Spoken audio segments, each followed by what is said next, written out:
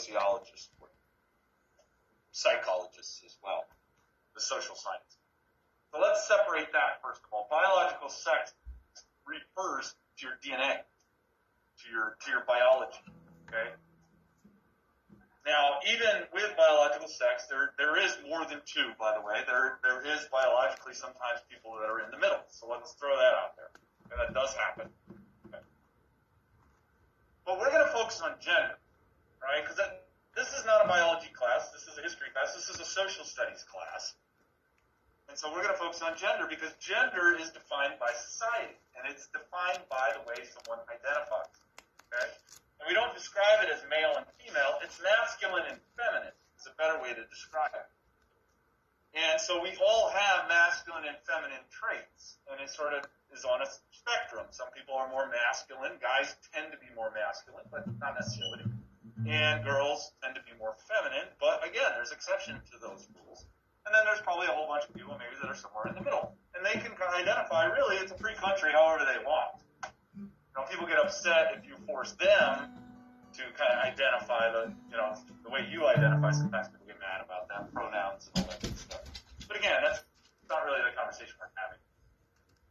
We're more focused on how girls and guys. Okay? How that happens. Through the socialization process, which if you look at this little thing, you can see that there are lots of influences. Your family's probably the biggest one, but your school, your peers, your religious groups, media, the media you're consuming, right?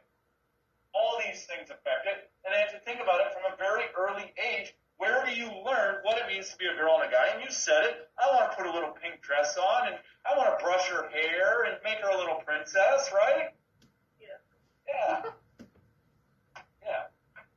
And where do you learn that? Well, these are the things that teach you that at a very early age. Like I said, they slap the pink blanket and the blue blanket. From that point forward, what is the first question usually people ask when it's a little baby? Is it a boy or a girl? And then all of a sudden now you're going to treat that little baby differently now that you know whether it's a boy or a girl.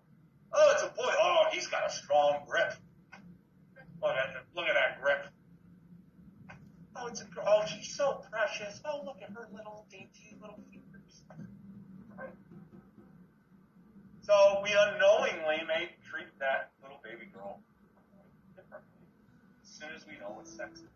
And we may not know this, but this accumulates over time as to how that person's treated. That affects their personality, affects their character, and affects who they are over time. The toys that they play with, right? The activities that they're involved with. Little girls do dance and gymnastics and maybe cheerleading, and maybe they do some sports as well. But eventually the sports are already split. Some of the sports are co-ed. Soccer is more co-ed, but a lot of times it's split into girls and guys sports pretty early on. Right?